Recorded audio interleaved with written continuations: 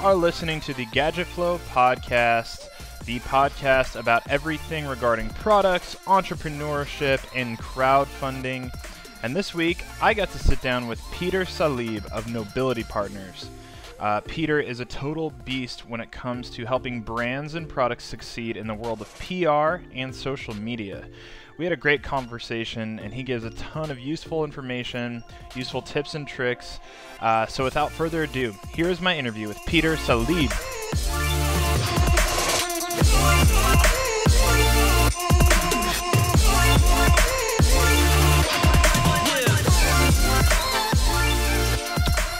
Okay, I am here with Peter Salib. Thank you so much, Peter, for being on the Gadget podcast. I'm super pumped to have you on. Yes, it's my pleasure to be on, and I got to give a shout out for Gadget for introducing me to you and bringing me on. Yeah, man. Yeah, we're super excited to have you on. So, real quick, for people who may not know who you are or what it is you do, could you give us just a little bit of background in what you do? Yeah, definitely. So I am in the PR space, and we actually work with a lot of really cool emerging tech clients in all sorts of different industries, from e-commerce to fashion tech, ad tech, nightlife, and some fintech, even crypto and blockchain stuff. So we're really deeply invested in the event space and are really networked with all sorts of people in industries. So we're able to do all sorts of fun stuff with, all the different people we work with. Cool, man. So basically, you help facilitate, like, exactly what do? You help get products and brands kind of distributed to different publications and stuff, right? Yes, that's definitely the main part of it, right? So Okay. when there's companies launching new products, right, it's all about marketing. They need exposure, they need credibility, they need to establish trust with everyone. And so getting articles in Forbes and all these big publications and even niche publications is really helpful and pivotal for a lot of companies to attract that investor, to start that conversation, to have a good sales material, a good resource to put in front of people that they want to approach for whatever reason, whether it's a partnership, a client, an investor, or even an employee. A very talented employee loves to see, good publicity. Right. Totally, man. That is super, super important stuff. So I just have a few kind of practical questions for you today. I think on the show, our goal is to really try and dissect the minds of the experts, and you're definitely an expert in this space. And so I just had a few pretty practical questions for you, if you wouldn't mind. So first, I'm just going to start with, say I'm an emerging brand and I have this product. What would you say are some of the best practices for getting more press for your brand or product? Yeah, there's definitely a handful of things that anyone can do without being a marketing guru and starting on their own. Especially if you are crowdfunding, there's a lot of fun ways to get involved with stuff, to add publicity and to kind of piggyback on already trending things. So if there's a really popular sort of emoji or meme that's relevant to your company, you piggyback off that. If you're creating a product that's like featured in some type of movie as like a main thing, like Limitless, if you were creating some sort of like Limitless pill and that movie comes out, you want to try to piggyback off that publicity. So I think of one thing that's really useful is association. Find ways to associate yourself with something that's already hot and ride that wave. That is actually really smart. You'll notice that with certain companies will really take hold of that, and they might even push releases back or things like that to actually catch a wave, of a new movie coming out or things like that could really help the culture, and like connect to that culture of whatever that thing is. That's really smart. So, okay, so then you're preparing, like, how do you prepare well for to successfully launch a new product or brand? Like, how do you prepare to do that in a way that you're not just flying by the seat of your pants? Like, what are some tips you could give about preparation? Yeah, I think part of preparation is really getting a good landscape of all the different opportunities available to you. So I think the exploration phase is really crucial to that process, and knowing all the different options and all the different ways you can market and sell, and work with different influencers and different brands to co-promote. I think all of those are really important to have, so that way when you launch your product and you're ready to ship, you have distribution channels in 10 different places and you're not just selling off of your own website and Amazon, right? So Sure. reach out to subscription boxes if you think you're a good add-on or a good part of that box. Do all those sort of things, and get that distribution channels, get all of them ready. So when you have something ready to ship, it's all set to go. Sure. So practically speaking, like you just straight up, would you just suggest people like email these people? Would you say trying to call them? How do you connect with people like this in a good way? Yeah, absolutely. So that's actually something that I've been working on, and it really depends kind of on the scale of the operation, right? So if you're Hmm. reaching out to like Stitch Fix, if you're in apparel and you want to reach out to Stitch Fix, it's a little bit harder to get through them. There's a whole process. There's no real clear cut form to fill out to submit anything. It's Right. highly curated stuff, so they don't really want to take a lot of submissions because it's apparel is super saturated. So imagine if they had a form out, anyone who makes a $4 t-shirt is going to try to get it in there, right? Right. So they have a huge gatekeeper, thing going on. So is you got to realize what gate is set up for you, and come up with creative ways on how to overcome them. So, I love LinkedIn. I use a lot of LinkedIn. I always try to get a warm introduction as most as possible, but you just do cold outreach and you reach out in multiple different platforms, social media, LinkedIn, directly on the website if possible. Try, post on social media and ask if anyone can introduce you at all if you don't know somebody that already has that for sure. Right. Yeah, and then if it's a smaller operation, then it could be as simple as filling out the contact us form, and that's it. And then they'll be interested and schedule something with you. So I think it's Sure. both ends and everywhere in between. Right. So is there like a ratio, like, because I'm picturing now, like, do you approach it like, let's get as many relevant to the product or brand or service or whatever. Let's get as many big publications and as many smaller ones as possible, or is there a little bit more strategy there? Do you try and, or is it just basically let's get as many people talking about this as we possibly can? Yeah, so both. It depends. We wouldn't want to get everything in 1 month and then not have anything further to do in month two, three, four, and five and six, right? So Right. so you want to space out your activity over a period of time, and so you build up a good cadence and a good stability, just like people have consistent social media posts. It looks Hmm. really good when you have consistent publicity from big names and middle-sized names and small names, and there's a lot of, you got to take into account lead time. So you might pitch a publication and they might be like, this is a perfect story, but like for next month's issue. And so it's like you did all that work and it's basically done, but you're not going to see it for another month. So like, you still want something for this month. So it's a whole sort of lead time and balancing act sort of to build a consistency and cadency around press and PR. Sure. That makes a lot of sense, man. That's why you guys are the experts with it. So, we were curious. Evan, the CEO of Gadget Flow, he threw this question at me for you, and I'm curious to hear your response as well. What do you think the current state of press and the media is like presently, like now, compared to like 10 years ago? Like, 2008. Like, how is it different from about 10 years ago, would you say? Well, to be completely honest with you, 10 years ago, I wasn't really too much into PR as I am now. Okay. I was more on the consumer side of things. And I can tell you sort of both angles.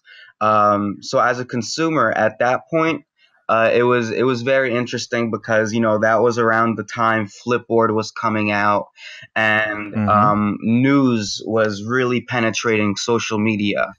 And so, I was a part of that whole transition as a consumer, and I was on board, and then I quickly offboarded because of just, I picked up real quick on how much just fake news and just real low quality content that was coming out. Like, they're just adding to information overload, and it gets more difficult to cut through the noise.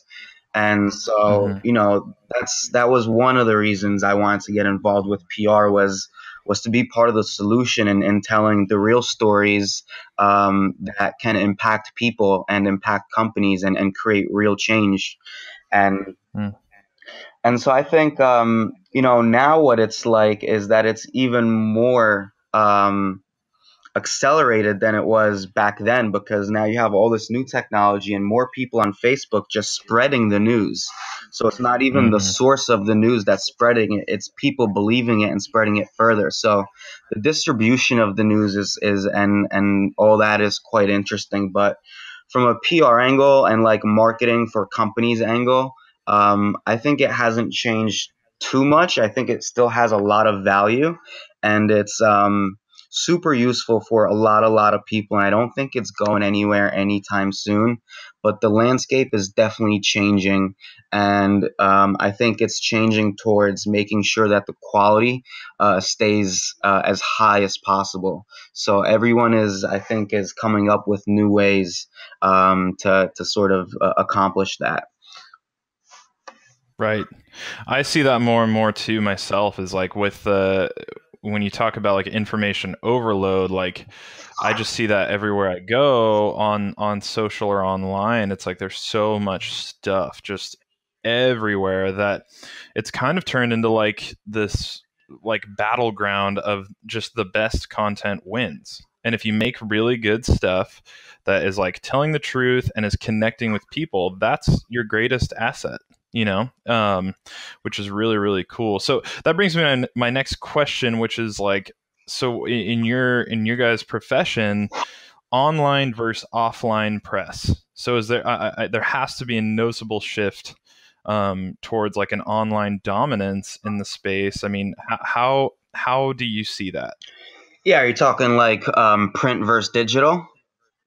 Exactly. Right. Yeah, so I mean, digital is definitely dominating right now, but there's a lot of print still going on, and I think the print magazine and print press, they have sort of like the same attributions that textbooks do, where no matter how good we get at online education, I feel like everyone is still going to carry around books physically.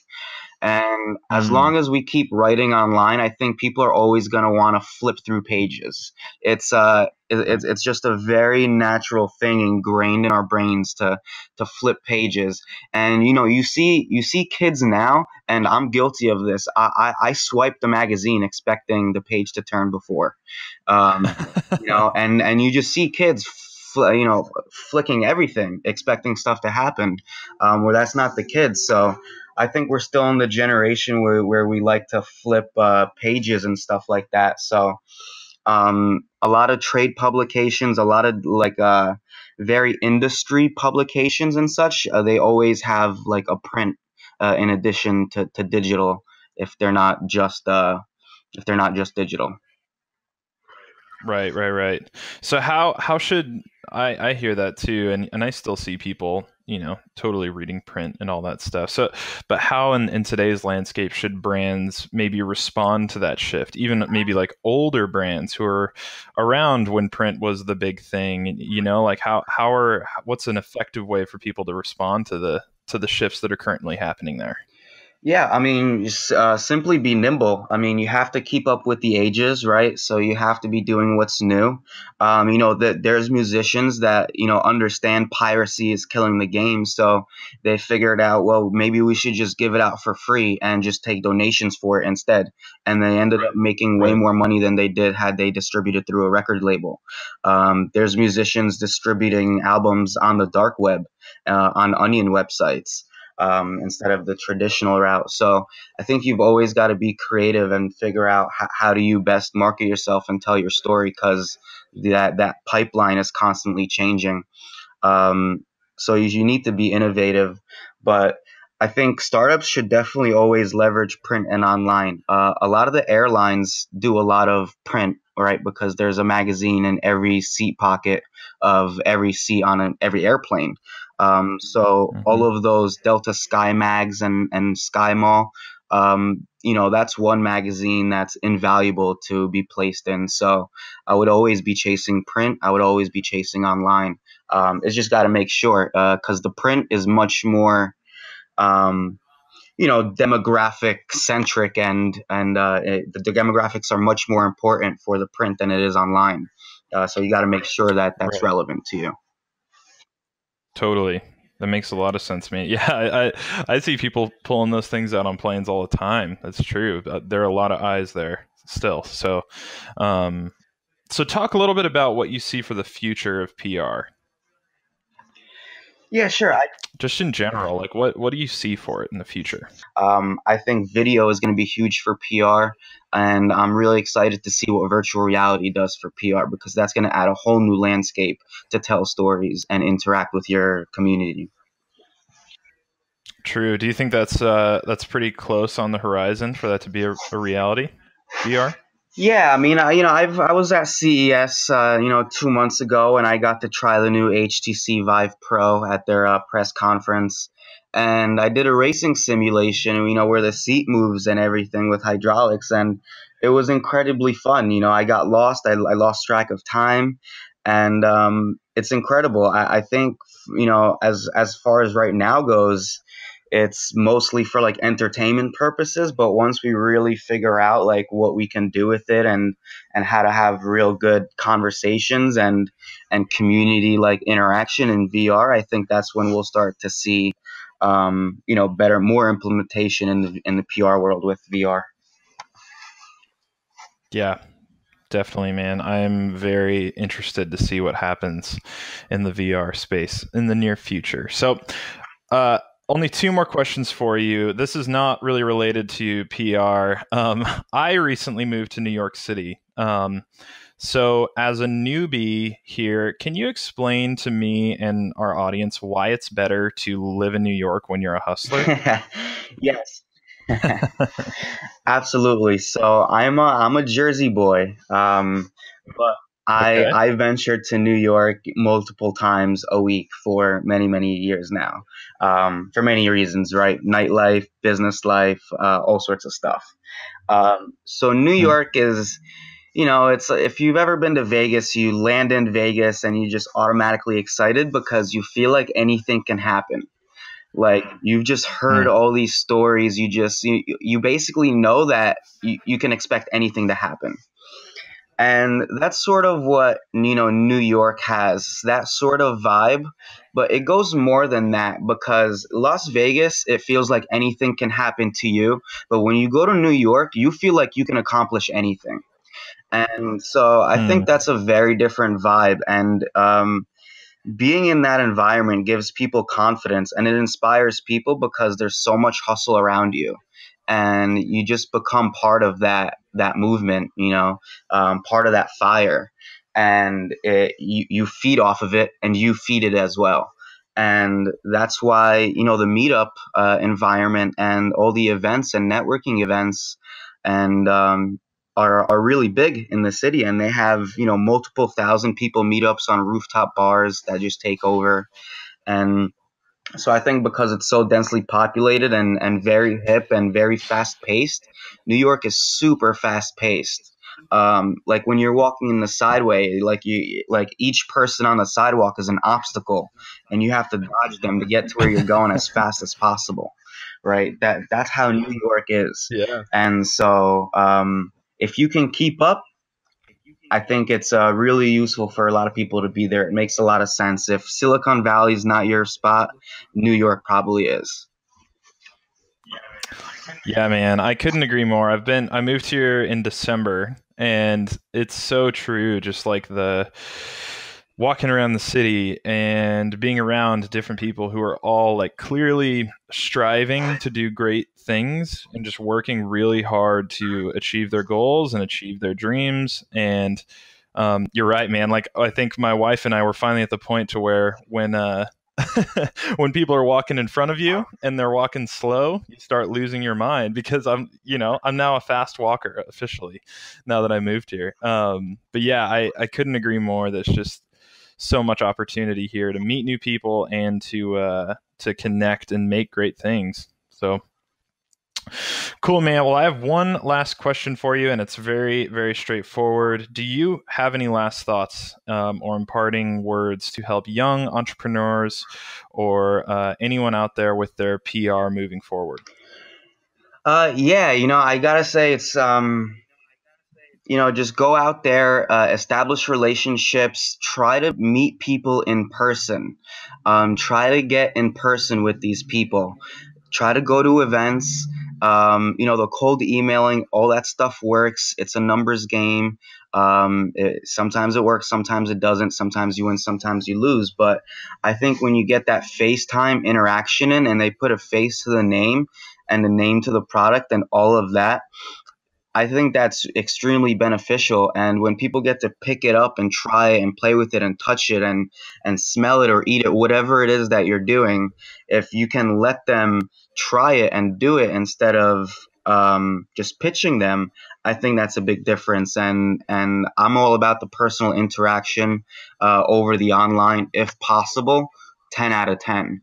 But if you're going online, it's just grit. You just gotta be networked, ask for intros, be relentless, don't be rude, and kind of make sure it's the right fit. Because you don't want to burn any bridges, you don't want to get blacklisted or anything like that. You don't want to piss any people off. So yeah, I would suggest going to events and getting to the press people that are covering the events there, and trying to do in-person stuff as much as possible, as well, in addition to all of the online outreach that you would do. Right. And that's assuming that you were doing it on your own, awesome. Right? And that's not like you were working with someone else. That's just if you're bootstrapped and it's a one-man show, a two-man show, and it's just, you guys are grinding. Right. Exactly. Cool, man. Well, I appreciate it. So where can people find you? Where do you want people to go check out your stuff and maybe hit you up to do some work with you? Yeah, definitely. So everyone can visit notabilitypartners.com. and they can check out more information about me and my team. I have a great team that we work with. So I want to give a shout out to Jordan and Brian.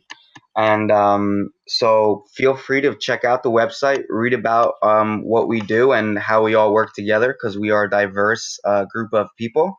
And it's very interesting how, you bring together the right people and an amazing system gets built.